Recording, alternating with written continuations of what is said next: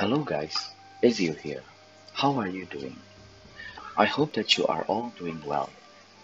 In this video, I want to discuss the difference between Kazuha elemental damage buff versus Sucrose elemental mastery buff. So, which one do you think is better? Let's watch the video until the end to find out. For this test, we will be using Xiangling, and this is my Xiangling's detail. Her elemental mastery value is at 179, which translates to increased damage to melt by 31.6%. And her final pyro damage bonus will be 61.6%, which is the base, plus the 7.5% bonus from 4-piece Crimson set, which equals to 69.1%.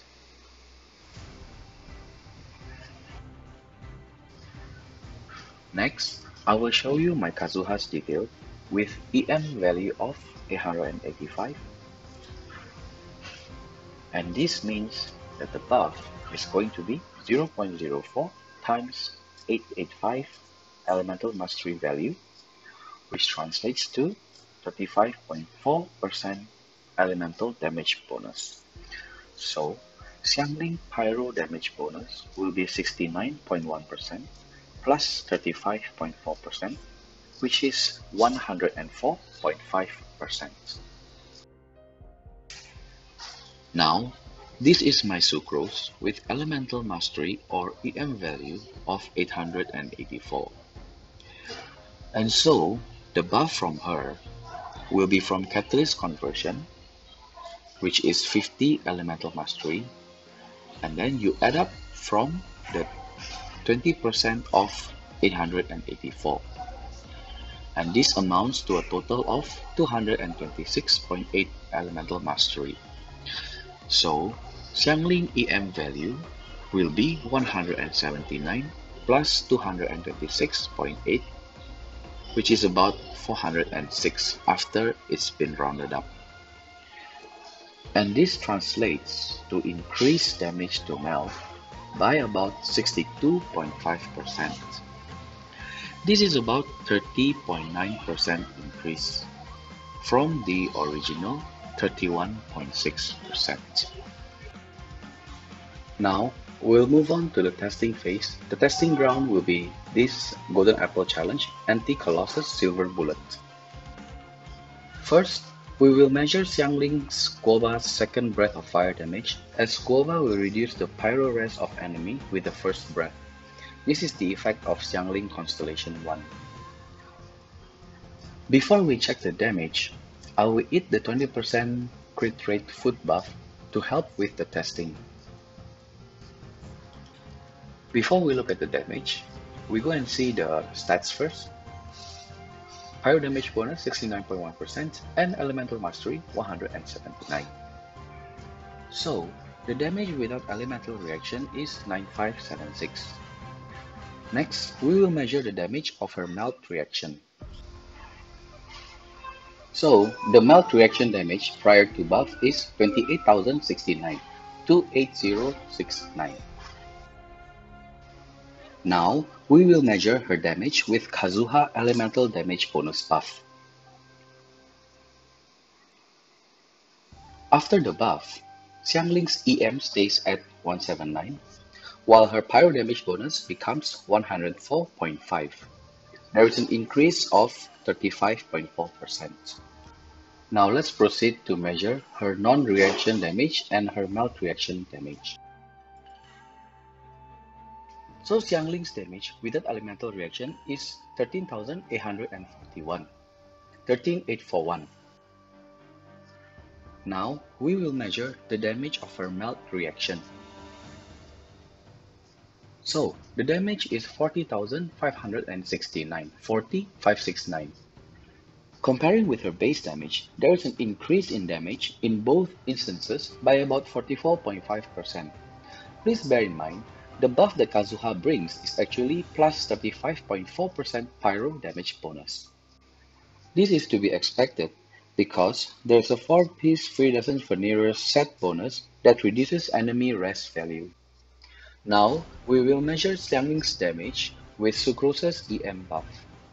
After buff, Xiangling's EM becomes 406, which translates to increased damage to melt by about 62.5%, while her pyro damage bonus remains unaffected and stays at 69.1%. Now let's take a look at the damage. The damage without elemental reaction is 11,445. This is to be expected because the increase in damage is from the Viridescent Veneer 4-piece set bonus that reduces enemy rest value. Now, let's take a look at her melt reaction damage. We verify again, EM 406. The damage of her melt reaction is 40,631, 40,631. Comparing with her base damage, there is an increase in damage by about 19.5% for non-reaction. This is caused by the Viridescent Veneer 4-piece set bonus that reduces enemy rest value. While there's an increase of about 44.75% damage for Xiangling's melt reaction when buffed by Sucrose. So let's take a look at the data and put them side by side for a better comparison. For non-react, Kazuha buff provides damage increase of 44.5%, while Sucrose only provides damage increase 19.5%. For Sucrose, this damage increase is from the Viridescent Veneer 4-piece set bonus that reduces enemy resistance value. But in terms of damage, there is no damage addition at all because there is no elemental reaction.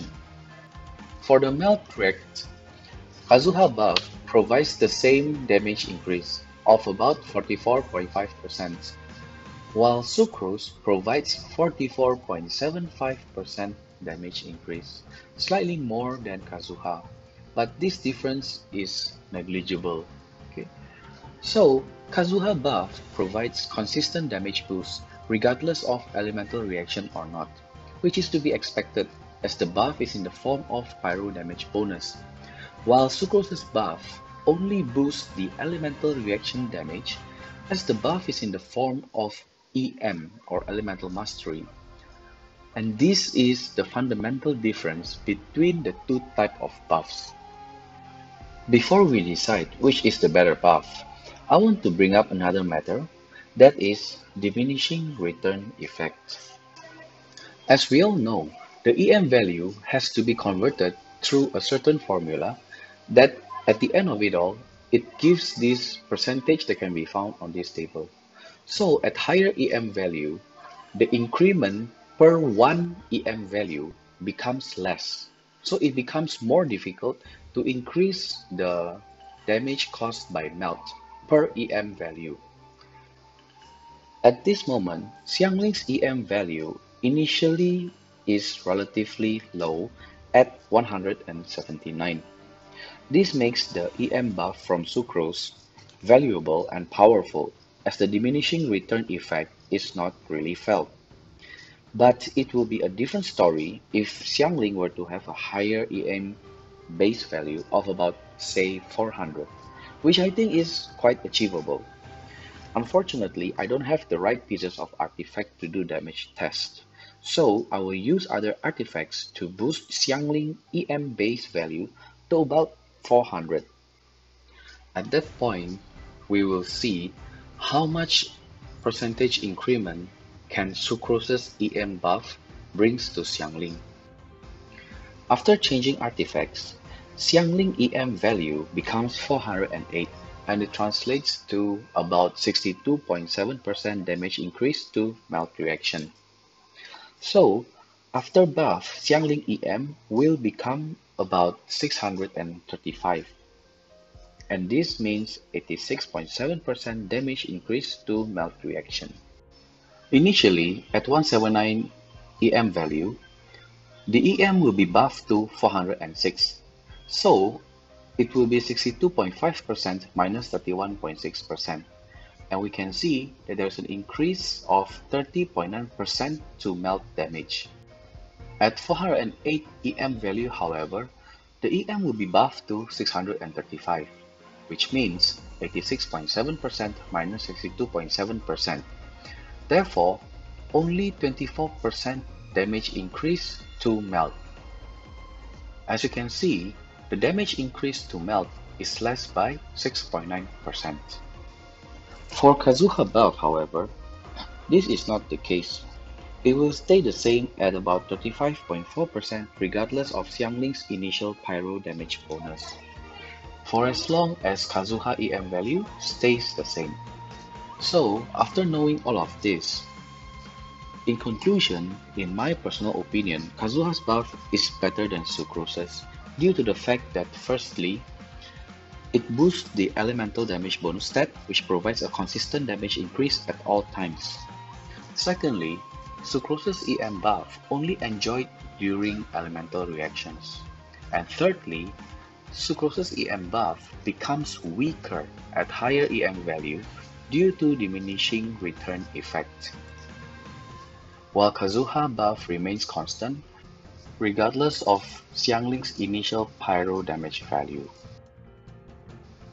This, however, does not mean that Sucrose's buff is not good. She will still remain as a valuable asset to players. In fact, we will be using both Kazuha and Sucrose when attempting the Spiral Abyss, as we will need 2 teams. So, tell me what you guys think in the comment section below. And don't forget to like, subscribe and share if you like this video. Thanks for watching, and I'll see you in the next video. Goodbye!